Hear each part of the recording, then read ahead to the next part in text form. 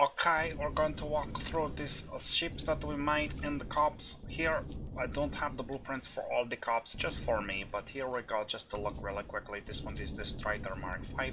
It is one of the first ones that I made, but it's not the greatest because, you know, some of these blocks have changed over the years, and some of it's not painted, oh no.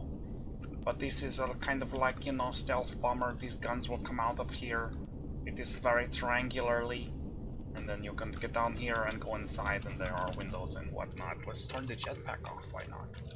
And inside you have the ammo boxes. See the ammo boxes before we had the new blocks with the controllers. You can replace those pretty easily. These are all behind doors.